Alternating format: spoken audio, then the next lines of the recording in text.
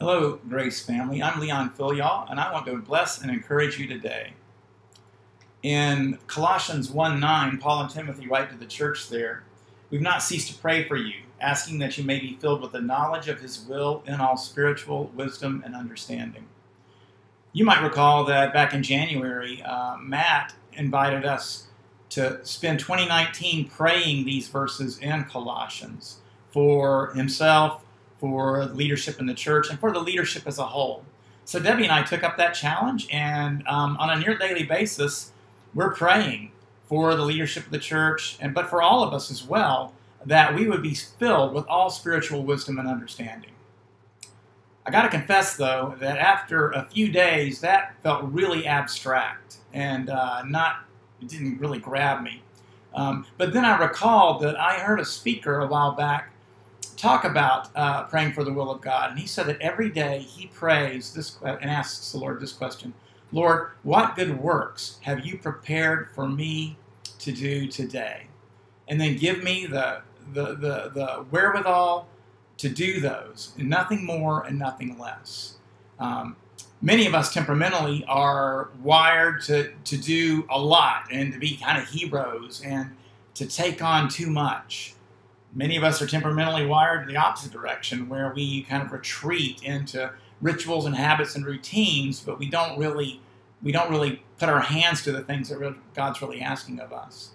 And so this prayer basically invites the Spirit every day to lead us into the things that God has prepared. In Ephesians 2:10, Paul says, "For we are his workmanship, created in Christ Jesus for good works, which God prepared beforehand that we should walk in them."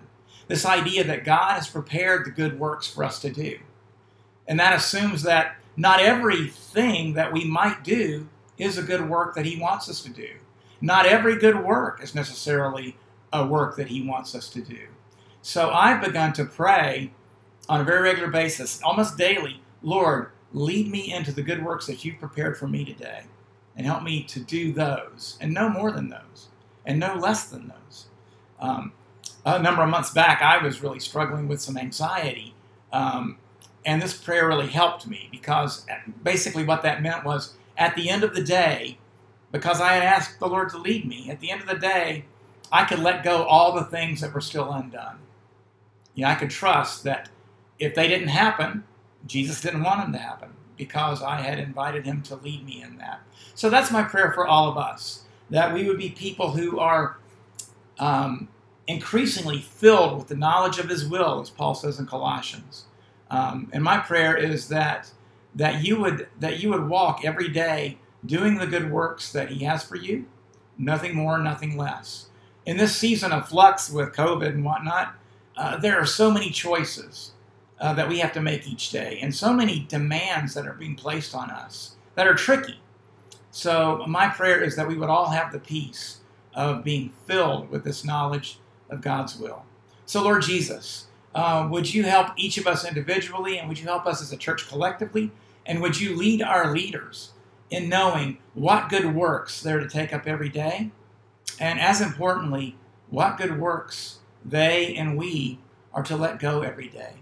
And may we rest at the end of each day confident that we're doing, what you called us to do. And we pray this in Jesus' name. Amen.